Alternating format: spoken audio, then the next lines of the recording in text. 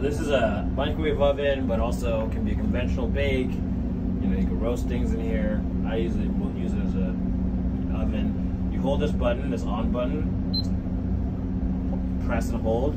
You'll see this go to high, and then you can adjust this, go to microwave, and then from there, you press OK, and now it'll ask you how much time you want to set. So this knob kind of takes you to whatever time that you want, and then once you're done, you press OK, and you press OK again, and then it'll run the microwave, and that's really it. Okay.